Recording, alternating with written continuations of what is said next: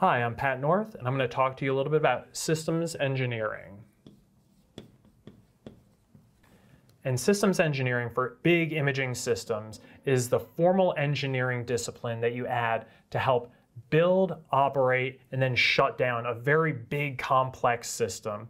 And it helps add detail at the granular level to help orchestrate all of these moving parts. So systems engineering starts with the concept of a life cycle. So every system is going to go through the same types of phases. You have your concept, you've got your design, build, integrate, initialize, operate, and then end of life. And every system is going to go through this general life cycle. And a system engineer is going to manage all of these life cycle transitions through two things. You've got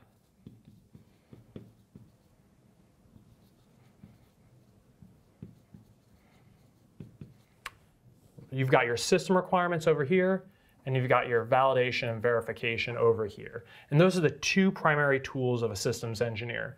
You're going to manage all of these different transitions using these system requirements and the validation and verification of them. And the way you're going to do that is through what's called the system V.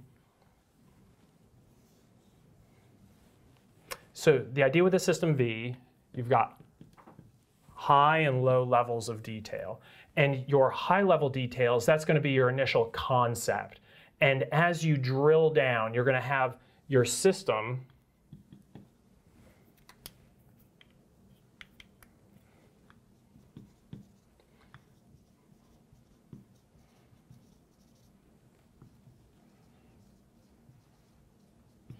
You've got your system, your subsystem, and your components. And you're going to take all of these system requirements. So I want my imaging system to be able to capture images this quickly on this type of targets this often. And in order to do that, you're going to define the high-level system requirements, and then you're going to say, all right, in order to meet those requirements, I'm going to take each of those and I'm going to break them down into the subsystems. And I'm going to say, I need a payload that's this capable of collecting these system-level requirements. I'm going to need a power system that's this capable. I'm going to need a comm system. I'm going to need a ground station this capable. And each one of those will have its own set of requirements. But then in addition, you're going to say, well, in order for the payload to be able to meet those requirements, I'm going to need a series of components. I'm going to need this optomechanical design, and I'm going to need a lens this big, and I'm going to need a focal plane that's this capable, and I'm going to need a data processing unit that's this fast. So each of those requirements will then be drilled down into the component level. And a good system engineer will help you write those requirements and distribute those out. And then once you've got those built, you're going to then start integrating,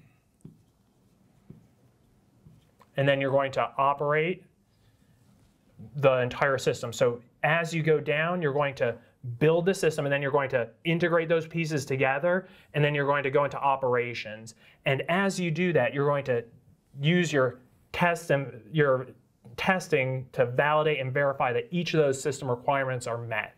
So each of those subsystem requirements are met. So as you're moving back up the V on the other side, you're verifying that, yep, all those validation and verifications say that it works the way it's supposed to, and I can move on to the next step. And if they don't, you can then rebalance things. And that's the role of a good system engineer or a good systems integrator. You're constantly doing this balancing act where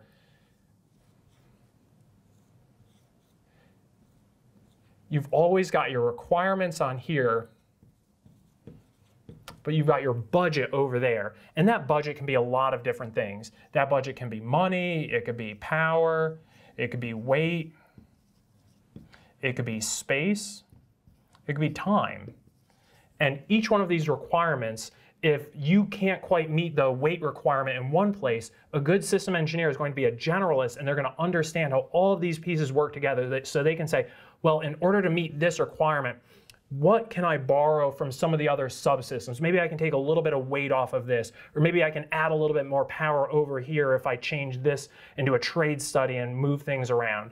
So the idea is to move through this entire life cycle, you're going to follow this system V using these systems requirements and validation verification practices and balance the budget against the requirements throughout the entire process.